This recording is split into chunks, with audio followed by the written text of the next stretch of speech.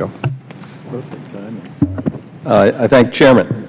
You know, normally I begin these hearings by thanking my Republican colleagues for holding a hearing, inviting witnesses to testify on important issues before the Congress, but, you know, that's not appropriate today.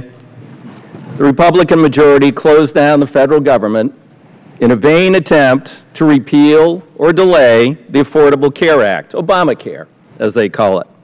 Well, we're 15 days into a Republican-initiated government shutdown, and now the Republicans want to investigate why the national parks are shut down. Our nation is already threatened with a credit downgrade, close to the point of default, because the Republicans have linked their shutdown now to the debt limit and could trigger the first default in our nation's history. And here we are holding a hearing on why the Republican government shutdown led to a shutdown of our national parks.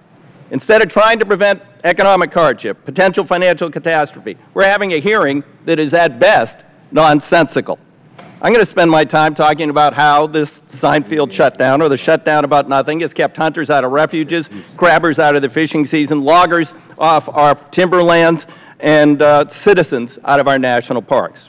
When you decided to shut down the government over 2 weeks ago, did you forget the national park system, which includes memorials, is part of the federal government? No, you knew that, but you apparently forgot the economic impact our iconic parks have in gateway communities, and you forgot that the American people value their public lands and the solemn tribute of the World War II and other war memorials.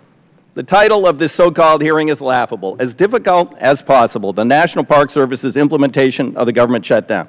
If you want to spend your time here dissecting individual decisions about what monuments are open, which are closed, let me save you some time.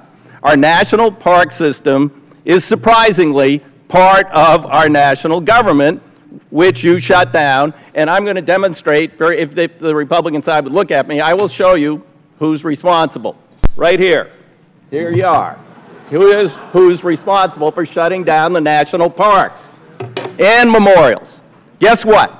The Republican-caused government shutdowns irresponsible, caused incredible economic hardships for the public servants you have put out of work. And yes, it's painful. It's painful for every single American.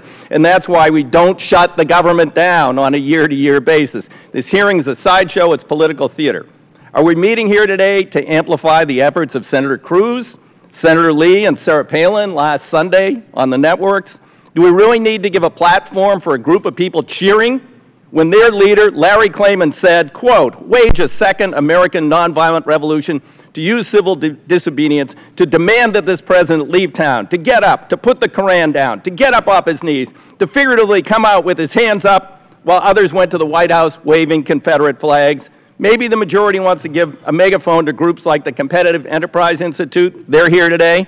They once called expanding our federal estate rural cleansing. Really? Rural cleansing? Our parks, our monuments, that was rural cleansing. You'd take them away, you'd give them back, you'd sell them.